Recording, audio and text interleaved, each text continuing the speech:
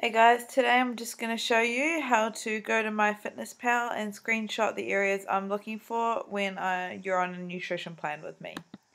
So first off, I want you to go to MyFitnessPal in the home screen, type that into your browser and wait for it to load.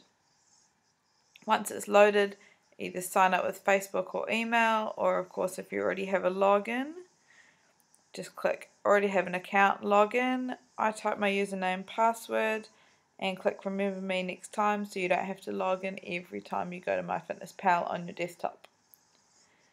Once you've clicked login, the page should show up fairly quickly. Your home screen, which will give you your daily summary. At the top, I just want you to click on the reports screen and wait for that one to load there. Now once that's loaded, we're going to click under charts and reports. You can choose a report. Instead of having weight, we're just going to click the down arrow under nutrition, click net calories. When the net calories screen loads, you'll see it has all your numbers that you've consumed over the last week as far as calories, as overall goals. Making sure that the last 7 days is selected instead of 1 month, so I can see the 7-day overview. I also want you to send me the calories screen.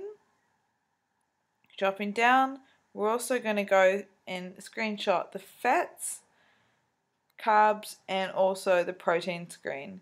This will just give me an idea of if you're hitting your protein goals, your fats, your carbs, as well as your overall calories, just to make sure you're on the right track with all your macronutrients as well.